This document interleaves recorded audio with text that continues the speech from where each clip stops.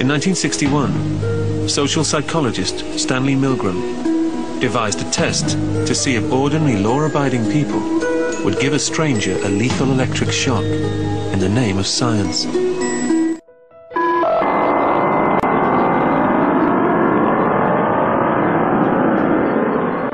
Over the weekend, 70 tornadoes in 70 states, but what happened here in Joplin was certainly the worst. Just take a look at right around us. There are at least 6 cars mashed into a ball here with a chain link fence and building debris and trees all mashed in.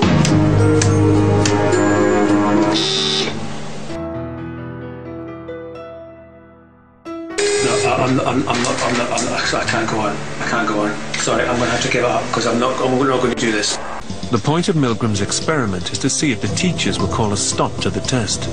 The experiment requires that you continue, so please go on.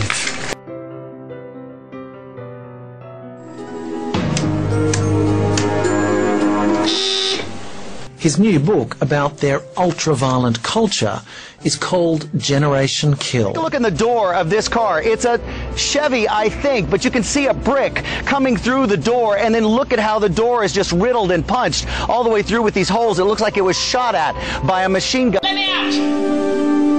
My heart's starting to bother me now. Right, okay, that's it. Listen, I can hear him. I fully understand the experiment requires that you go on.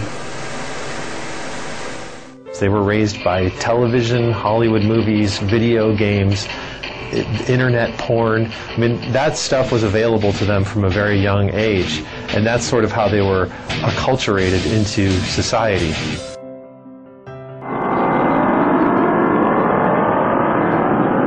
Buildings of St. John's Hospital there, completely blown out, the roof off there. The description of this storm, about a mile wide, we think, but it was wrapped in rain, so you couldn't even see it.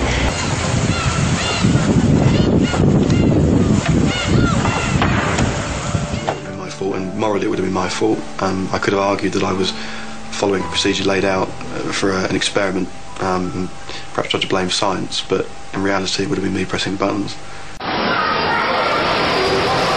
They called me out now.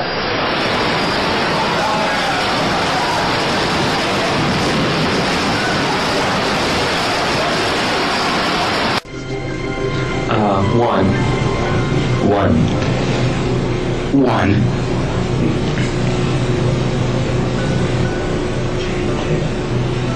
2.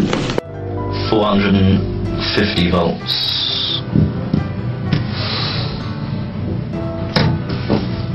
Promise, he's not. It won't. Please continue with the procedure.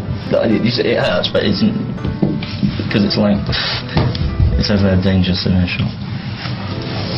It'll be alright. Yeah. Please continue.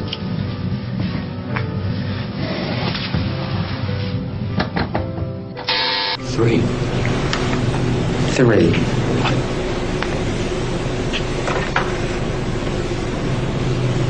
3.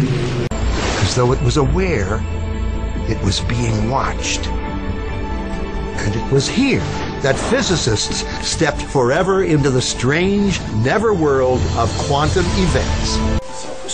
But you were involved in an important scientific experiment, and the professor was telling you to go on. Why did you disobey?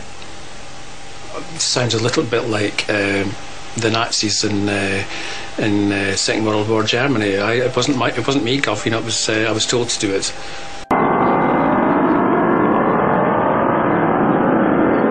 The majority of people go all the way to 450 volts.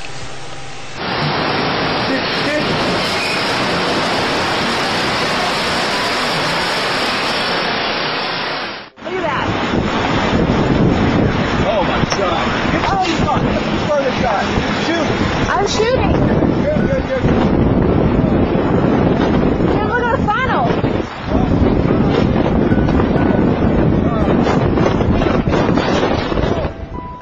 The point of Milgram's experiment is to see if the teachers will call a stop to the test, or obey the professor and inflict extremely painful shocks, in belief that they're advancing science.